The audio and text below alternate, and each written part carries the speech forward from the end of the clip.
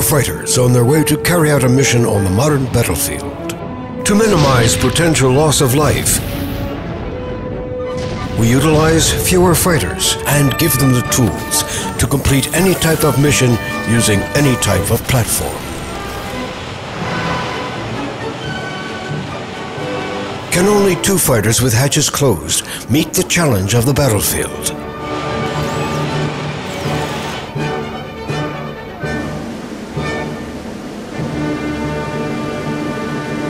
Exactly for that reason, we developed RAFAEL'S suite for future armored vehicles. The system is based on 2 main building blocks. The first building block solves the challenge of situational awareness. A 360-degree panoramic view with augmented reality provides the crew with real-time battle information in the most intuitive graphic interface. Thanks to RAFAEL'S unique match guide technology, each battlefield participant can see the same targets on the site regardless of their position. This allows targets to be shared at any given moment. The second building block is autonomous mission support.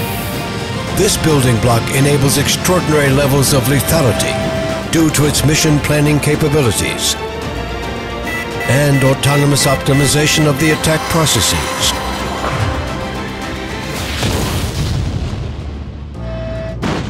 It also provides autonomous off-road driving capabilities.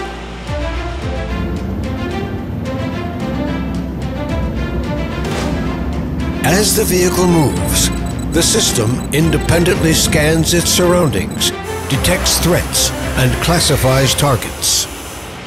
When a target appears, the fighter taps the screen to slew the gun and immediately neutralize it with precision accuracy. In a highly saturated multiple target scenario, the fighters grant the system higher levels of autonomy.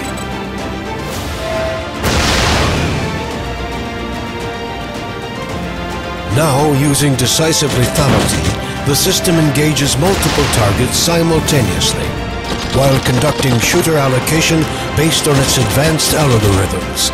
The autonomy level of the system can be defined by the crew at any moment, as can the division of tasks between the fighters and the system.